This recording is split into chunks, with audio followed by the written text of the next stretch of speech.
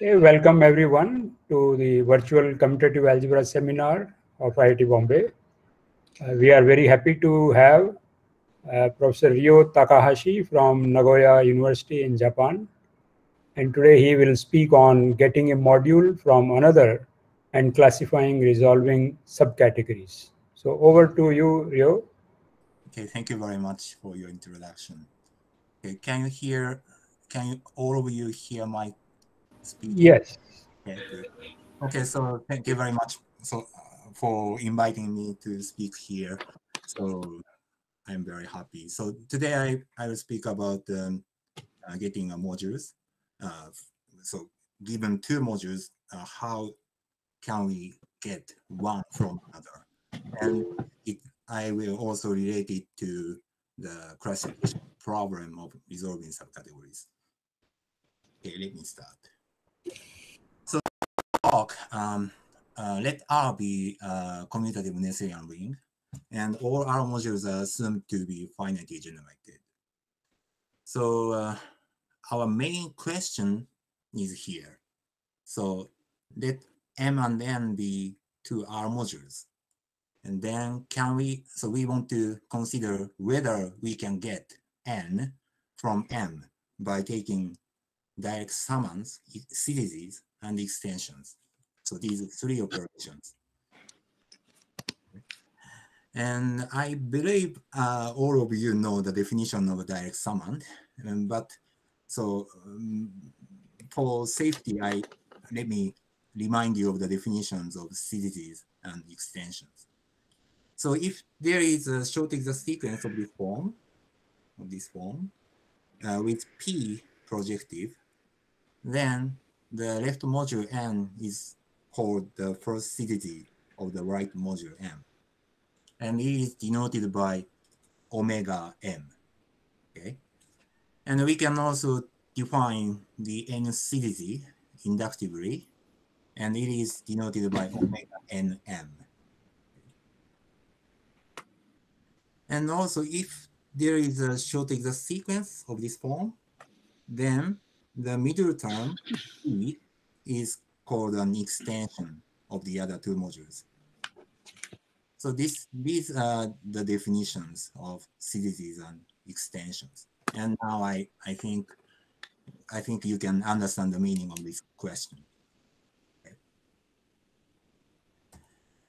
So let's consider the question by using some concrete examples. So for this, let R be a polynomial ring in two variables, x and y, over a field K. Then for module M, we set the bracket of M to be the collection of R modules that can be got from M by taking those three operations, namely direct summands, series, and extensions. And then our question just asks whether N belongs to the bracket of M for given two modules M and N. Okay. So let's consider this example. So example 1. So we want to think of this containment. So the left-hand side is the ideal generated by x squared and y. And the right-hand side is the bracket of R mod xy. So we can ask if this ideal belongs to the bracket of this module. And to think about this, we first consider the natural short exact sequence here. And the first map is just an inclusion map. And the co-kernel is its co-kernel, R mod xy. And then the left module here, so xy mod x squared and y, is generated by the residue class of x, right? So it's a cyclic module. And it is easy to check that it is isomorphic to R mod xy. So the middle module, so the module here, R mod x squared and y, is an extension of the left module and right module, but they are the same. So both are R mod xy. So R mod x squared and y belongs to the bracket of R mod xy. On the other hand, our target, the idea generated by x squared and y, is the none other than the first series of R mod x squared and y, because there is a surjection from R to R mod x squared and y, whose kernel is this idea. So it again comes to the bracket of R mod xy. So this question has an affirmative answer. So the answer is yes, right?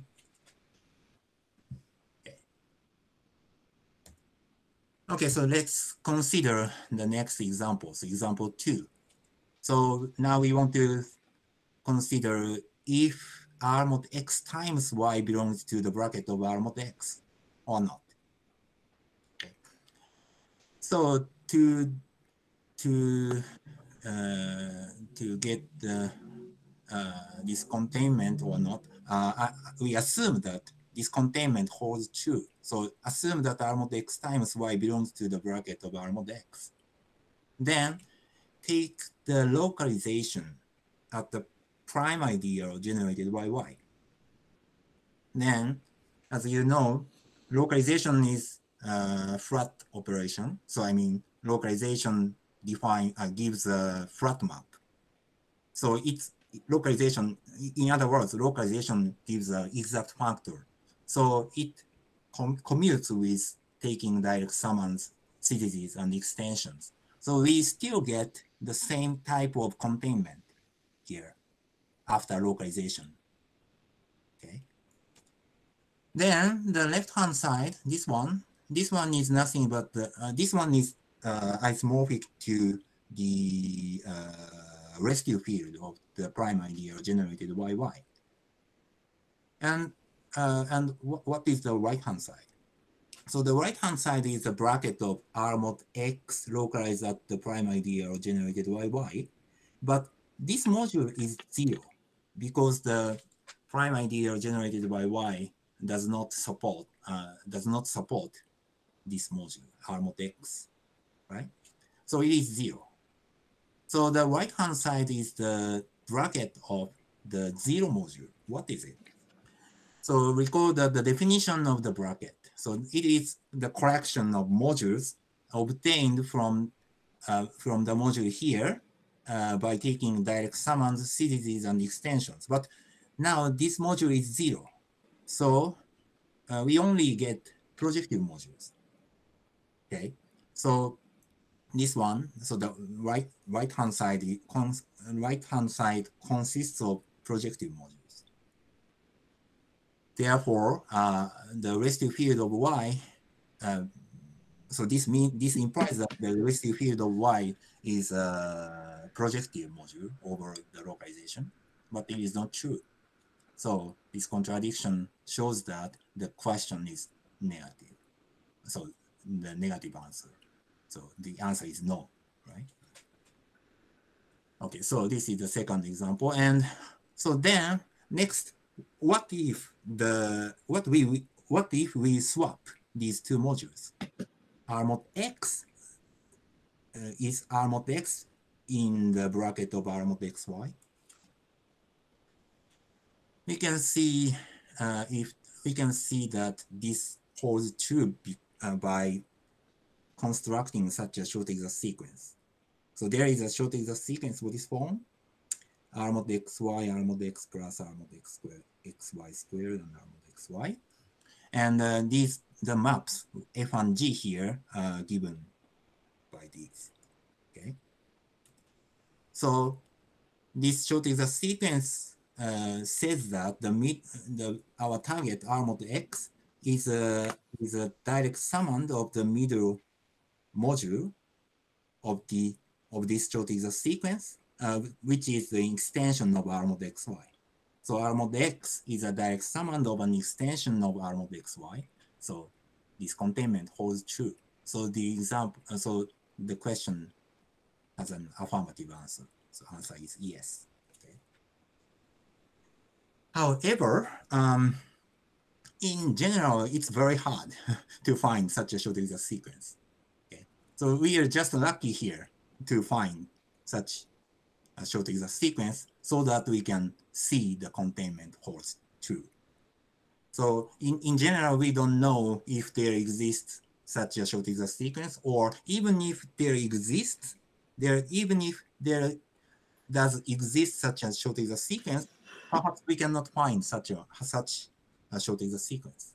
So we want a criterion. We want a criterion for given two modules, M and N, to have the containment here. So N belongs to the bracket of M. So we want such a criterion. And to do this, it's effective to think of the problem categorically. So that's why we introduce this notation, so mod R, to denote the category of finitely generated R modules.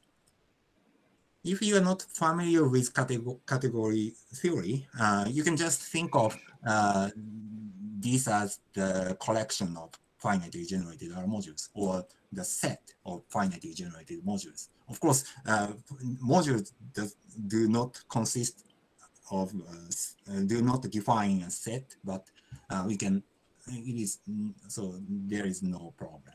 So just, and this is the collection of modules. And then let me, so let's recall the definition of a resolving subcategory. So this notion was introduced by Ostrander and Bridger in 1969. So a resolving subcategory of mod R is by definition a true subcategory closed under taking direct summands, series, and extensions. So our three operations. Okay. And then, so let me, so first let me remark that any resolving subcategory contains projective modules. In this talk, I only consider non-empty subcategories. So if you are given a subcategory, it contains some module. Then, if it is closed under taking direct summands, then zero module belongs to that subcategory. And then if it is closed under series, then any projective module belongs to the subcategory, because any projective module is a series, first series of zero module. So any resolving subcategory contains the projective modules. On the other hand, the projective modules themselves define resolving subcategory here. So we denote by proj R the collection, precisely speaking, the subcategory consisting of projective R modules. This is resolving itself, resolving subcategory itself, because so projectivity is stable or preserved by taking these three operations. Okay, so the projective proj R is itself a resolving subcategory. So in this, that means that the proj R is the smallest resolving subcategory. There are many other examples of resolving subcategory. For example, here, FPDR, which denotes the collection of R modules of finite projective dimension. It is again the resolving subcategory, because being of finite projective dimension is again preserved by taking these three operations. And similarly, if the ring R is Cohen-Macaulay, then the subcategory consisting of maximal Cohen-Macaulay modules is resolving. Because if R is Cohen-Macaulay, then R is itself here. R is itself a maximal Cohen-Macaulay module.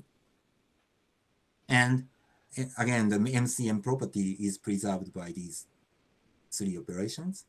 So CMR, CMR is also a resolving subcategory.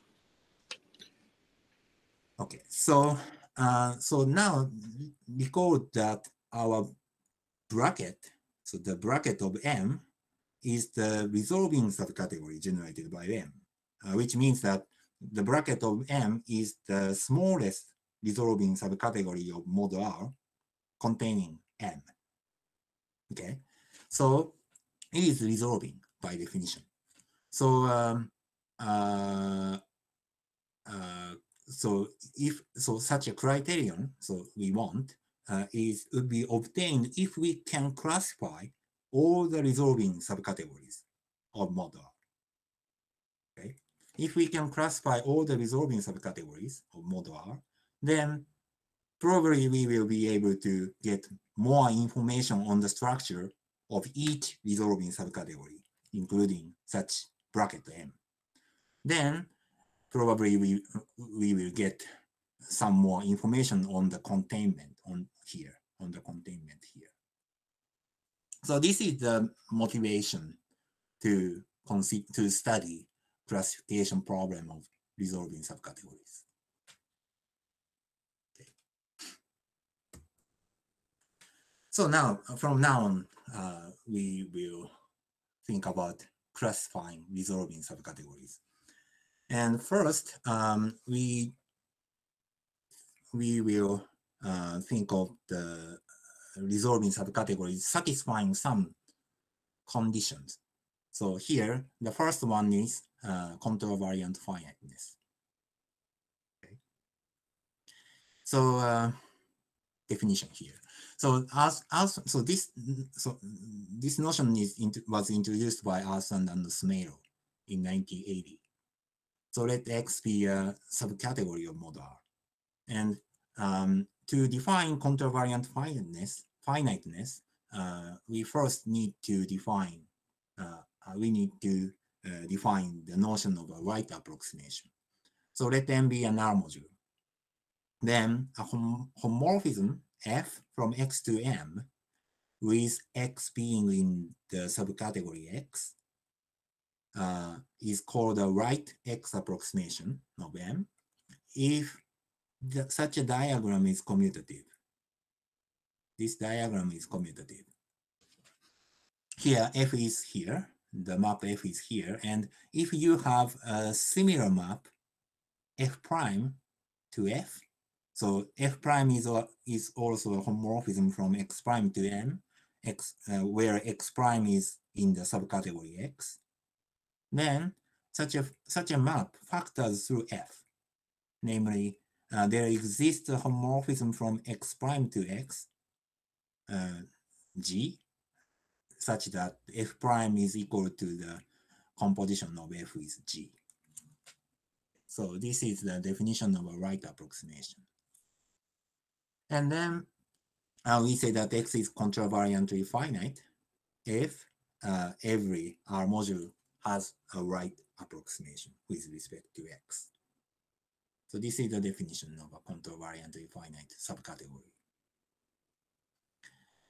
So contravariantly finite subcategory is a notion dealt with in the representation theory of algebras. So probably not so many people know, not so many of you know this notion, but in fact,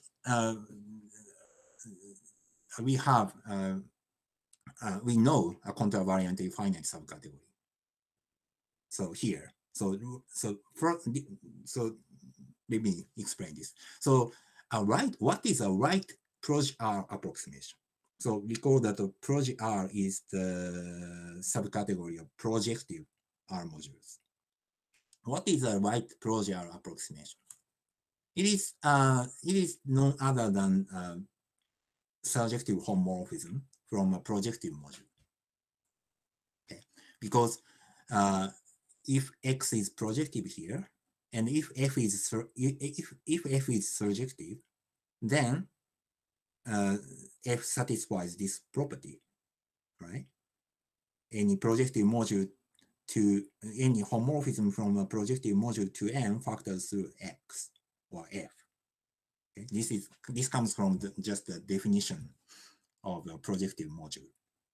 So a right proj-R approximation is a surjective homomorphism from a projective module and vice versa. So, and of course, all of you know, all of us know that any module, for any module M, there is a surjective homomorphism from a projective module to M. Okay, so and this means that a proj-R is contravariant infinite. So this is the most typical example of contravariant infinite resolving subcategory. All right. So so here is another example. So this is due to Auslander and Buchwitz, which was proved in 1989. So they proved that each module M over a Gorenstein local ring admits an exact sequence of this form. And here, the middle term is maximal Cohen-Macaulay, and the left term is of finite projective dimension. Okay, so this is a very celebrated theorem even in commutative algebra, I think. So this is sometimes called the Cohen-Macaulay approximation theorem. And this theorem especially says that CMR is a contravariant to finite resolving subcategory. Indeed, this map here, so the map from X to M, is a right CMR approximation. We can easily show this by using long exact sequence of X modules. Okay. So I mean X1 of MCM module to against a module of finite projective dimension vanishes. So this basic fact shows that the map from X to M is a right CMR approximation. So here is another example of a contravariant to finite resolving subcategory. Okay. So but so let me remark one fact which is not directly related to this talk, but actually as I said, contravariant to finite subcategory is very important in the representation theory of algebras. And the most important property or fact is here. So this is due to Arson and Whiten. Okay. So actually, this paper, so you know, so I think all of you know Auslander, Maurice Auslander. And he published more than 100 papers, and most of them are famous. But this paper is, I think, most cited one, except books. Okay, so this paper is very, so in this sense, this paper is very important in the representation theory of algebras. So they proved that, or they gave a classification of contravariant to finite resolving subcategories over an Artin algebra, which is not necessarily commutative, but has finite global dimension. Okay. So more precisely, they construct a one-to-one correspondence between contravariant to finite resolving subcategories and so-called cotilting modules. So by this classification, it turned out that contravariant to finite resolving subcategories are closely related to the so-called tilting theory. It's kind of Morita theory. And then this notion has become very important. Okay. But in commutative algebra, it is not so famous. So the contravariant finiteness. But when I was, when I was a postdoc or just at the beginning of my assistant professor position, I proved this theorem A. Okay. So let R be a Henselian Gorenstein local ring. Then the contravariant to finite resolving subcategories are just these three subcategories: proj-R, CMR, and mod-R. we already know that Proj are CMR, counter-variantly finite resolving subcategories, and mod R is the trivial one. So this is always counter-variantly finite resolving subcategory. So these three contained in the left-hand side, but I proved this equality. So they are only, so no other counter-variantly finite resolving subcategory appears over a Henzelian-Gorenstein local. Okay, so let me explain some application of theorem A. So actually we can get the characterization of simple singularities in terms of totally reflexive modules. So let R be a complete, of course, commutative local ring with algebraically closed residue field of characteristic 0. Then the methods of theorem A recovers this corollary, this result. This is also my result obtained in my joint work with Lars Christensen, Greg Kepmeyer, and Janet Strioli. So actually, 4 of us were, so when we proved this theorem, 4 of us are all postdocs, and I hear that this theorem is called postdoc theorem in the US. I don't know if it is still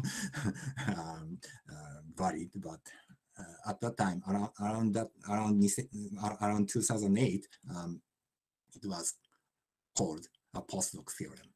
So we proved that R is a simple singularity if there exists one, at least one, but only finitely many non-free indecomposable totally reflexive modules. So I don't give the definition of a totally reflexive module, but it is also called a module of Gorenstein dimension 0 or G dimension 0. And there is a deep theory on these modules. Okay. So what is a simple singularity? So simple singularity is, roughly speaking, simple singularity is hypersurfaces that deform to ADE singularities. That means that if you model out by a suitable regular sequence, then it becomes an ADE singularity. So such a hypersurface is called a simple singularity. So for example, if in dimension 2, a simple singularity the same as so-called rational double points, which are also called Kleinian singularities or Duval singularities. There are many names meaning the same thing. So these are simple singularities. And here is a very rough outline of the proof. So there exists only one, at least one, but only finitely many indecomposable, non-free, totally reflexive modules. Then we can see that the totally reflexive modules form a contravariantly finite resolving subcategory.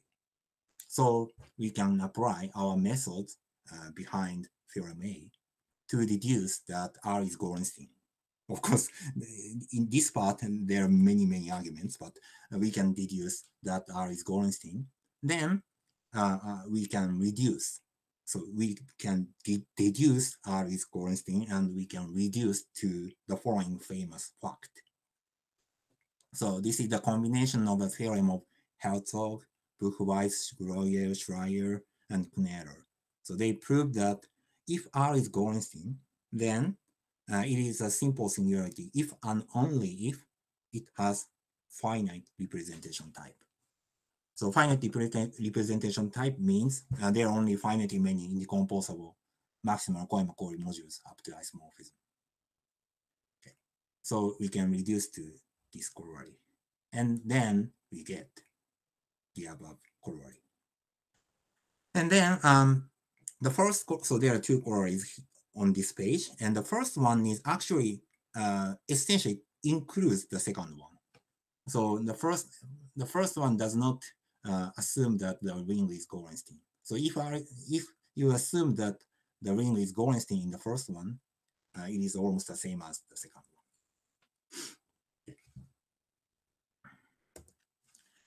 Okay, so from now today I will explain classification of resolving subcategories of maximal Koema-Kori modules.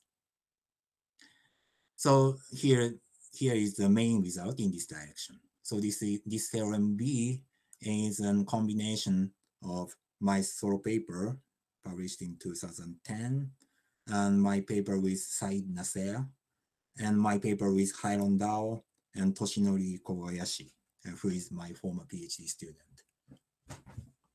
So let R be a Koema-Kori local ring. And suppose one of these three conditions.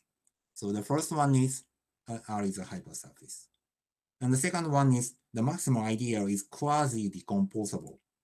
I will soon explain the definition of quasi-decomposable actually in the next page. Okay, and also the punctured spectrum. So spec 0R denotes the punctured spectrum is a hypersurface or has a minimal multiplicity. So this means that spec 0R is a hypersurface means that if you take any prime ideal P in spec 0R, then the local ring R sub P is a hypersurface. So this is the meaning of this phrase. Okay. So this is the second condition. And the third condition is similar to the second one. So the ring R is birch.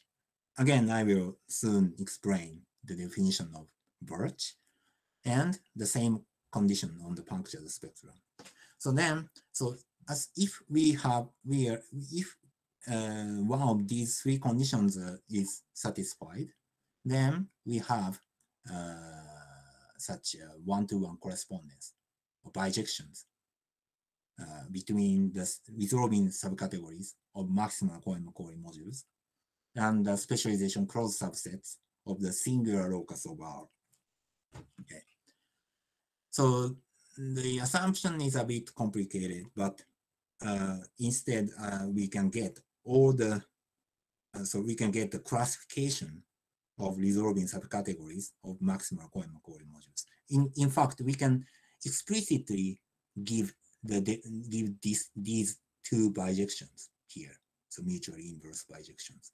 So in other words, each resolving subcategory contained in CMR is parameterized by some suitable specialization closed subset. So a set of prime ideal. Okay. So this is our second main result. And now let me explain the definition of quasi-decomposable and that of birch. So an ideal I is called quasi-decomposable if after modeling out by regular sequence, it is decomposable as an R module. Okay, so this is the definition of quasi-decomposable.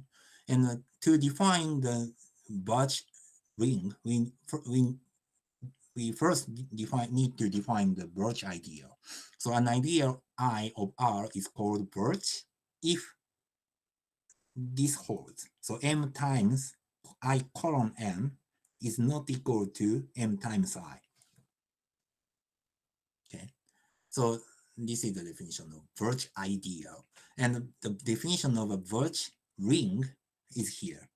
So R is called birch if there exists a maximal regular sequence X such that the completion of the quotient is the quotient of a regular local ring by birch ideal. Okay. So this is the definition. And here are several examples. So first, we can easily construct an example of a birch ideal. So if you take any ideal I and take the multiplication or product M times I, then it is always birch unless it is zero. So there are many birch ideal, many birch ideals. And also, if I is an ideal whose depth is 0, then if I is moreover weakly M4, which means that Mi colon M is equal to I. So if this equality holds, then I is called weakly M4. Then I is Birch. So, but in particular, any integrally closed ideal is Birch if the ring has positive depths. Okay. Also, R is Gorenstein and Birch if and only if it is a hypersurface. Okay. So basically, Birch rings are important in the non-Gorenstein case. This says so. And if R is coimically non-Gorenstein and has minimal multiplicity, then R is Birch, and moreover, the maximal ideal is quasi-decomposable. It's also easy. Yeah, actually, take the minimal reduction of the maximal ideal, and it is, of course, it is generated by a regular sequence, and take the quotient. Then we can reduce to the case where m squared is 0. Then m is k vector. M is a vector space over R mod m. Then we can easily see that R is Birch and M is quasi-decomposable. And also we can construct an explicit example here like this. So let R be a quotient of the formal power series ring in 3 variables, x, y, z, modulo I2. So this means that the ideal generated by 2 minors, all the 2 minors of this 2 by 3 matrix, and A and B are positive integers. Then M is always quasi-decomposable. So I think many of you know that numerical semigroup ring, there are many examples of a numerical semigroup ring having such a presentation. So this means that there are many examples of a numerical semigroup ring whose maximal ideal is quasi-decomposable. Okay. So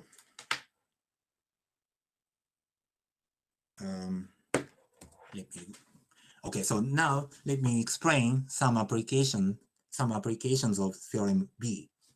So let R be a local ring, and let M and N be 2 R modules. Then we can actually, get many rigidity theorems on vanishing of Tor or X modules.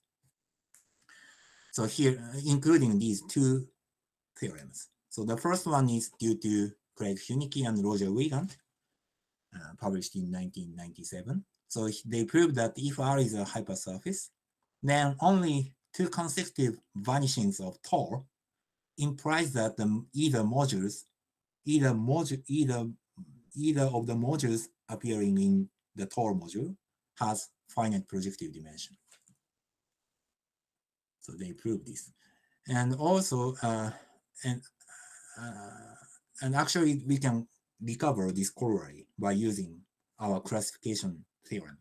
Indeed, so if you are given a vanishing of Tor or X, then you can actually construct a certain subcategory associated with the vanishing of Tor, and we can easily see that it is resolving. So applying our classification of resolving subcategories, we can show such statement. So this is a philosophy behind this page. And also we can recover theorem of Said-Nasser and Sean Caesar-Wagstaff, similar to the theorem of Hunicke and Wiegand. And so M is assumed to be decomposable as a null module. Then again, 2 consecutive vanishings of Tor, but we need to assume that the index n is at least 5, implies the same conclusion. Okay. And we can also get a quasi-decomposable version of or a Birch version or X versions. All asserts finitely many vanishings implies either modules appearing in the Tor or X has finite projective dimension or finite injective dimension or something like that. So such rigidity theorems can be easily recovered by if we can classify resolving subcategories. Okay, so far we consider the classification of resolving subcategories, but all of them have some assumption on the resolving subcategories, which are classified.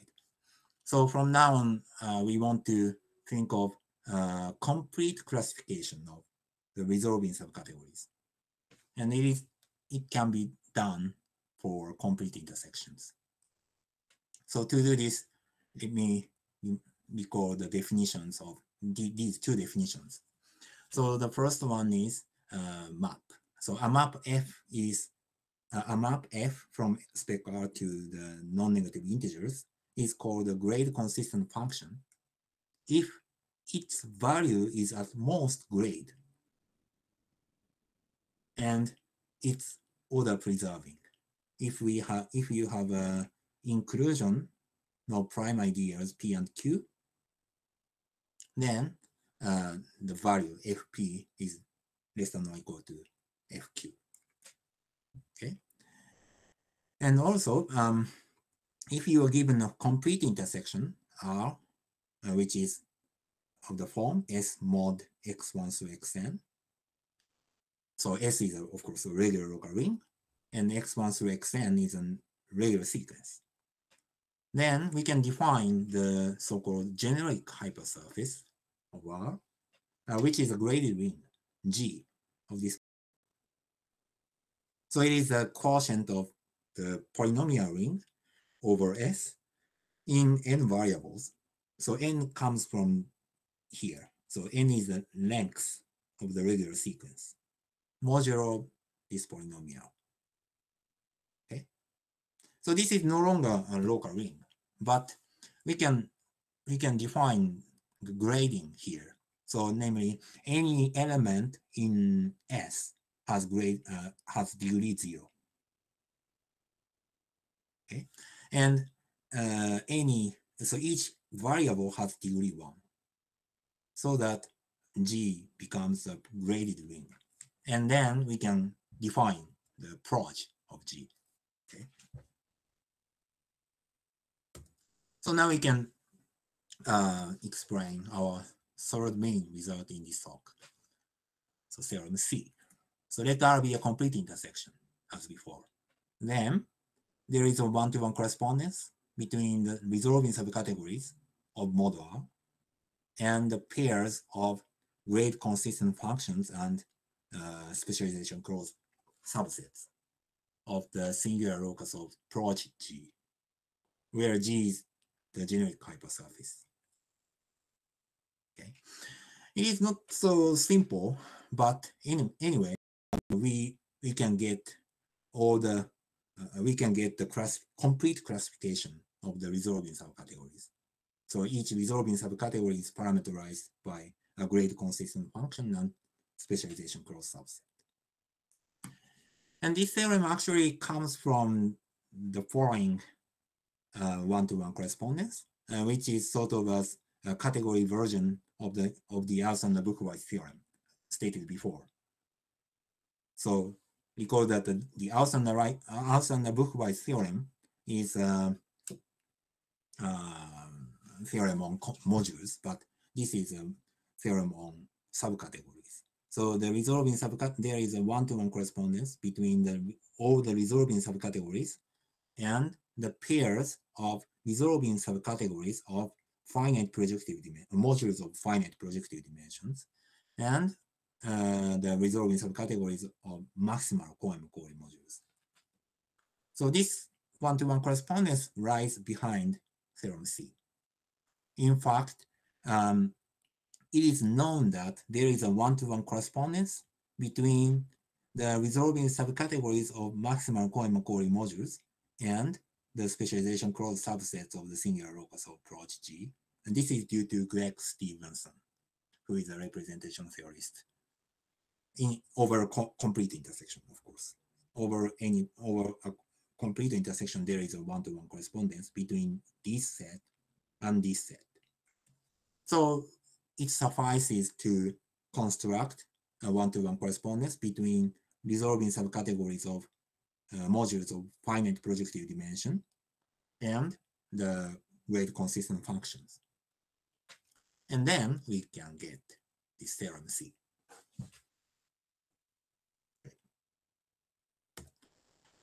So, and then let me explain application of theorem C.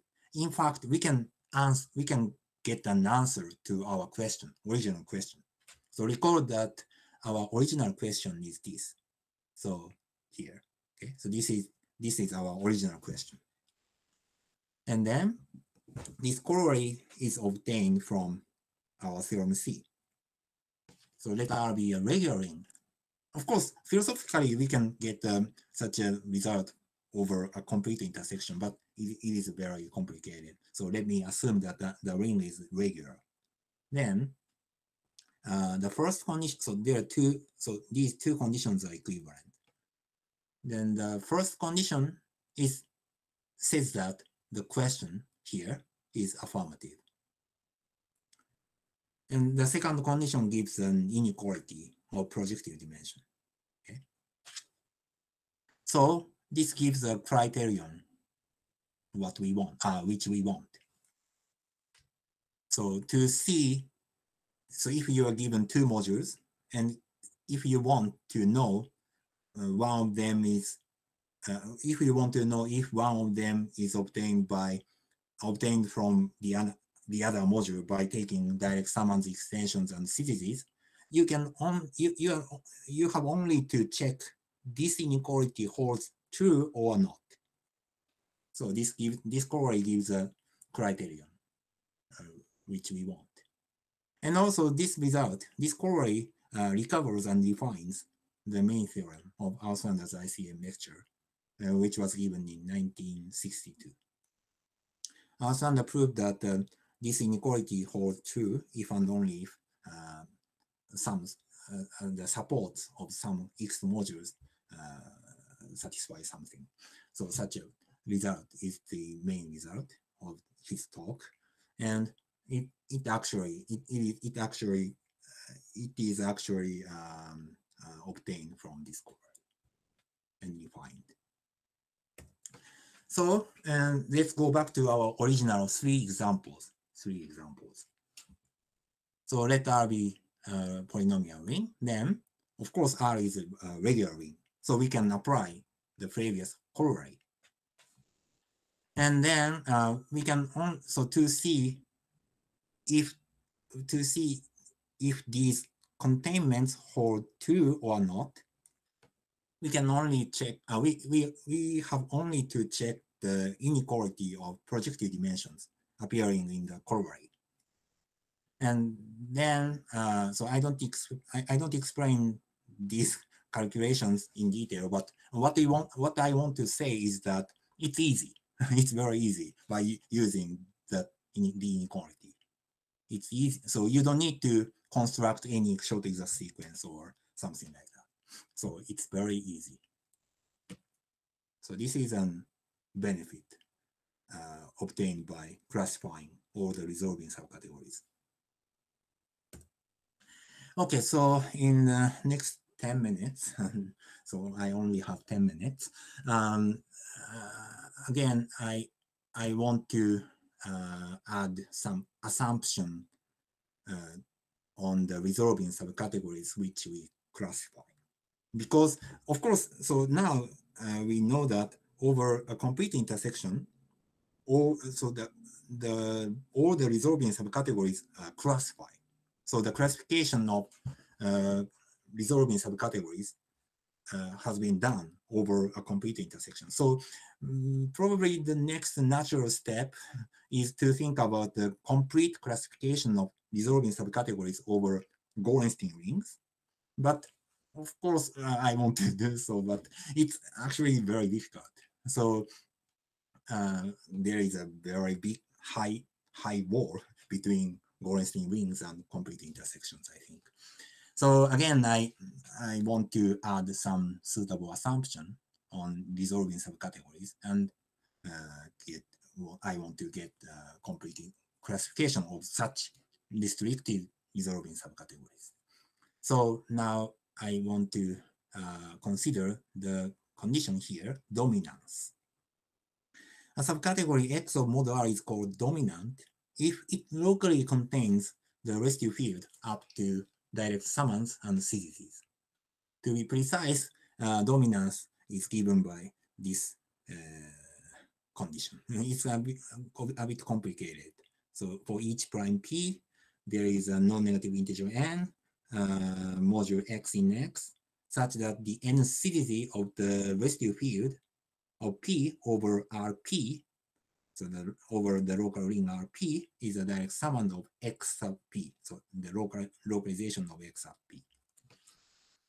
So this condition is a bit complicated, but actually we can get a criterion for a given module to be in the given dominant resolving subcategory. So let X be a dominant resolving subcategory. Then another module M belongs to X if and only if this inequality holds. This inequality of depth holds. So to see if given module belongs to a given dominant resolving subcategory or not, you can only, you have only to check this inequality. Then we can get this corollary by using theorem D.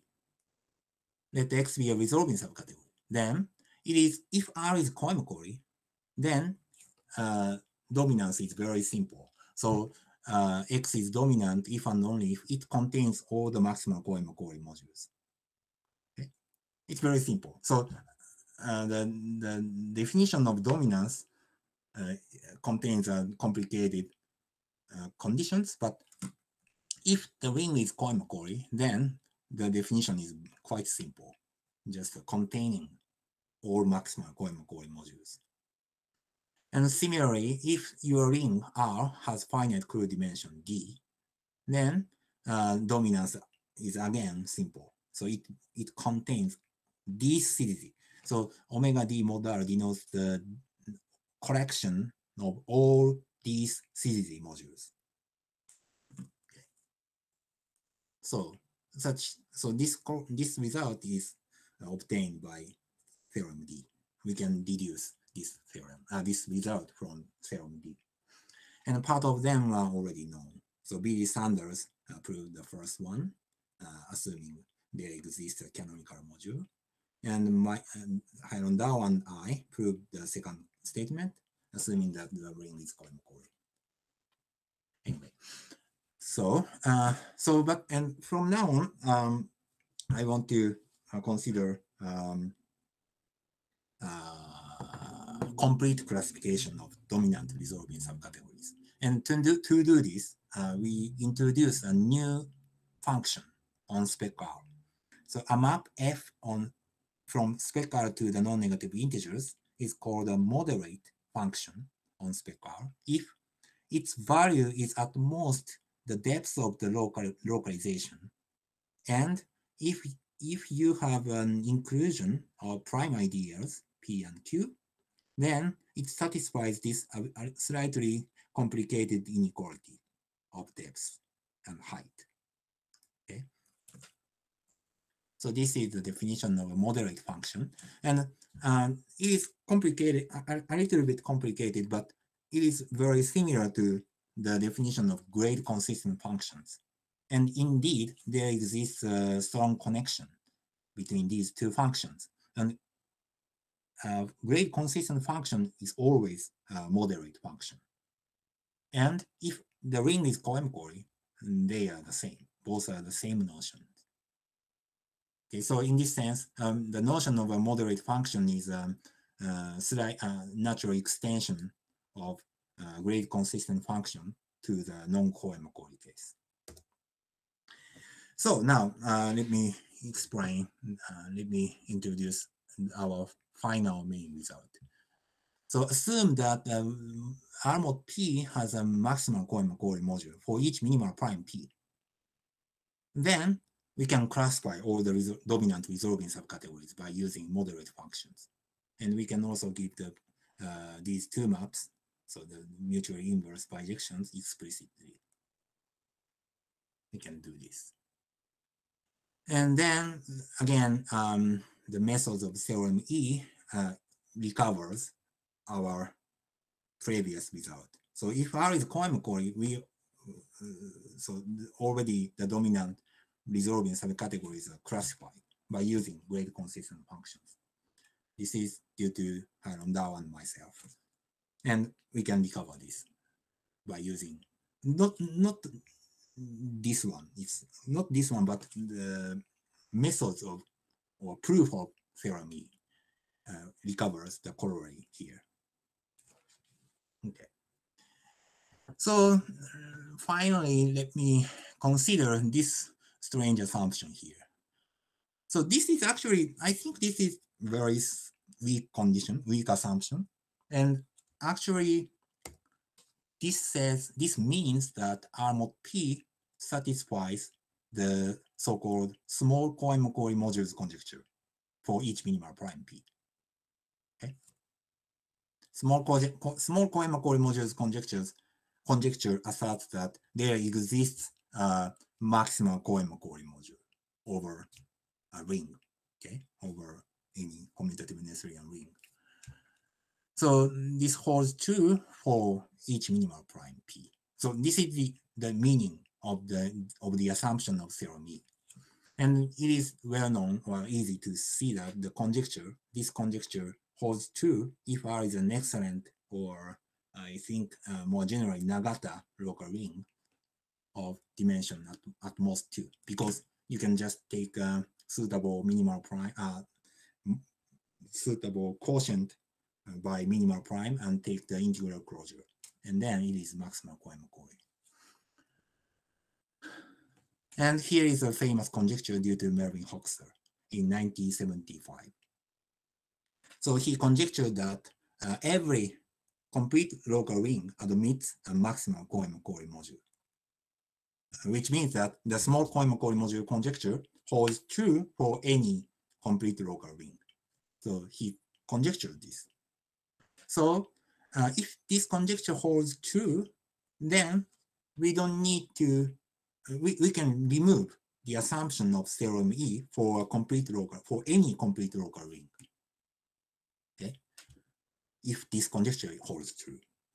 So in this sense, I think the assumption of theorem E is weak enough, but in 2017, Hoxter also conjectured that there exists a complete local ring which does not admit a maximal Cohen-Macaulay module. So of course, these two conjectures are completely opposite. Okay. So, and also he said in his paper, he says either of these two conjectures holds true. It's of course true. But anyway, so now I don't know, or we don't know if this conjecture holds true in general or not. But anyway, what I want to say is that it is not hard to verify the assumption of theorem E for a concrete example, because as all of you know, any commutative Nesserian ring has only finitely many minimal primes. So the assumption of theorem E only requires us to check finitely many steps. So for example, for such a ring, for such a concrete example, we can check that minimal prime, there are only one minimal prime. It is the ideal generated by X, and that its quotient is this form of power series ring, which is of course Cohen-Macaulay ring.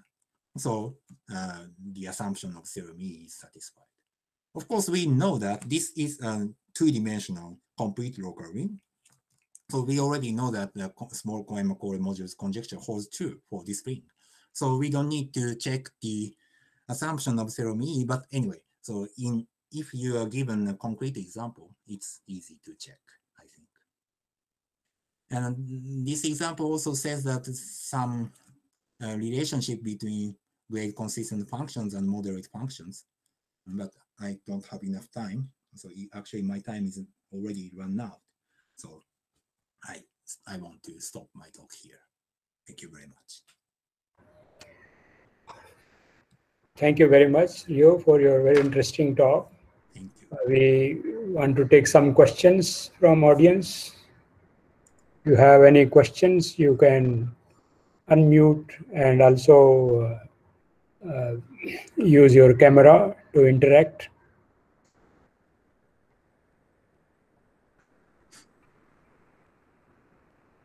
Should I stop the sharing or not? Yeah, very interesting commutative algebra, in my opinion. Mm-hmm. I have a question. Maybe I want to start. Mm-hmm.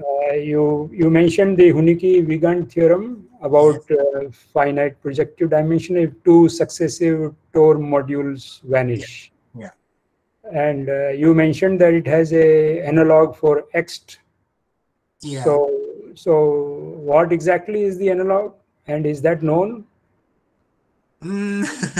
Precisely. So to be honest, I don't remember. But there are many such results. Actually. That you mean it will predict whether a module has finite injective dimension? Yeah. So if you have some consecutive vanishings of X modules, then so say XIMN, then either M has finite projective dimension or N has finite injective dimension. So such a result, there are many such results, but the conditions are very complicated and I don't remember. So those can also be proved by using category theory. Yeah. Classification of resolving subcategories. Okay. Yes. Okay. And in one slide you mentioned that there was one-to-one correspondence between resolving subcategories and grade consistent functions. Yeah. So in general, suppose my base ring is a regular local ring. Yes. Can it have infinitely many grade consistent functions? No, I think of course in dimension 1 there are only finitely many, but in dimension 2 there are basically so there are uncountably many height 1 primes. So for each height 1 prime you can get grade consistent function, I think. So there are uncountably many grade consistent functions. I guess. Okay. Yeah, like this. So this final example. So this is not a regular local ring, but in this case, the ring has depth 0. So there are only one grade consistent function, but there are uncountably many moderate functions. Okay. So there are many. Yeah.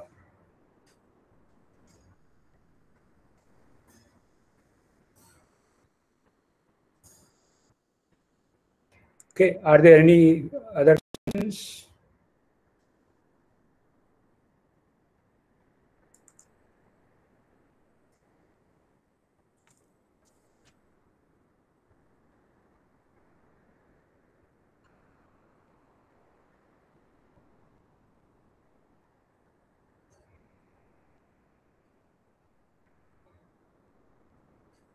Yeah, I don't see further questions, but thank you very much for your introduction to this very interesting area.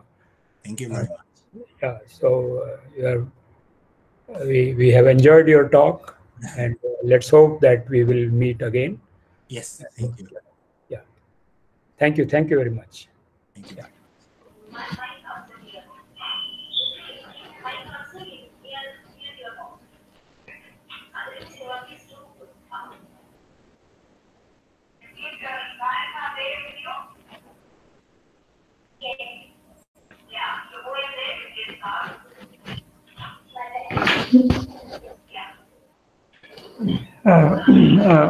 Marilyn, would you like to try? Yes. Thank you very much. I'm here. Okay. If it works, I think so, but Yeah. Yeah, we can probably give it a try. to connect with my iPad, Yeah. just one moment. Yeah, sure. I take the same, let me check the code of this. Okay, GFZ. I E, E.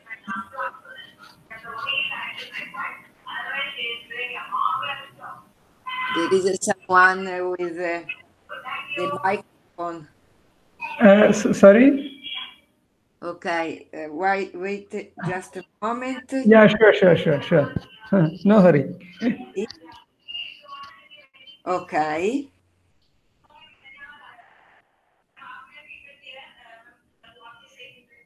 I'm here. Ah, yeah. I'm here, and Yes. then I Mm, see. should go.